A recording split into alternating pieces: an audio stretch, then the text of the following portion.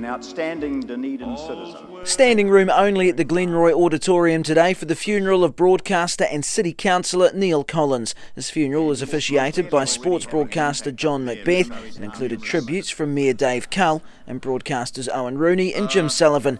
I'm not here to say goodbye to my friend, because as far as I am concerned, the memories of people never go. I'm just here to say thank you for all you've done for me. Performer Eddie Lowe sang, while former Prime Minister Helen Clark was among those who sent messages.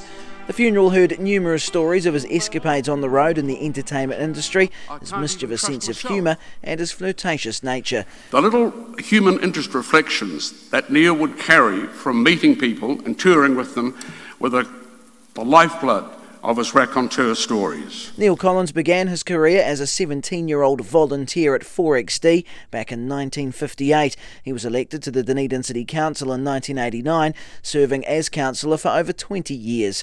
Former Dunedin Mayor Peter Chin says Neil Collins was a very positive person for Dunedin who promoted the city at every opportunity. You have made a significant contribution to the civic life of Dunedin.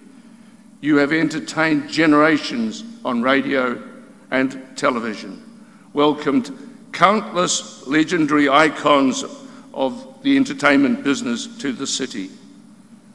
Your work has been recognised and acknowledged in high places with the award of the QSM and ONZM.